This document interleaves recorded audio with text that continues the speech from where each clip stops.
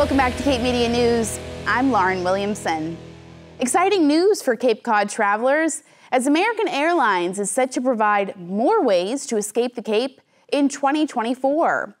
We spoke to the airport's assistant manager to learn more about this new service. Ameican recently announced that starting next year in June 2024, they're going to add service here for the first time at the Cape Cod Gateway Airport in Hyannis. They'll have 2 flights a day. They'll have 1 flight from here to LaGuardia in New York City and another to Reagan National Airport in Washington, D.C. So the significance there is with Ameican, they have a very large network across the world.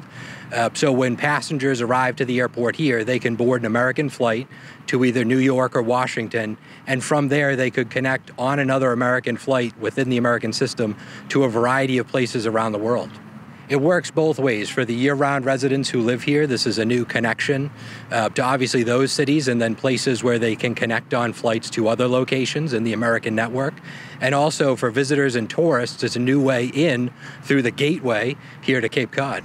The new service to New York is set to begin on June 5th and service to Washington on June 22nd.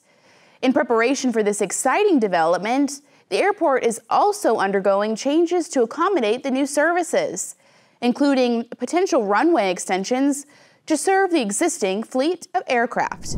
So for the new service, we're able to bring those aircraft in alongside the JetBlue aircraft that are here now. We continue to go through our environmental assessment project, and that does include looking at a runway extension to the runway 1533. That's based on serving the existing family of aircraft, the fleet of aircraft that are here now, to help serve it. It will allow aircraft to take off with more fuel in those passengers to go to further destinations.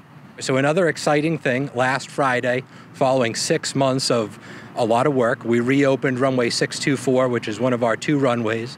That project was a 6-month project, as I mentioned. It reconstructed a full-depth reconstruction, so not just the pavement, but all of the base layers underneath. It was a lengthy project, but that runway, the prior runway, lasted about 30 years, which exceeds the 20-year useful life. So this project will set the airport up for 20 years of runway 624 being in service.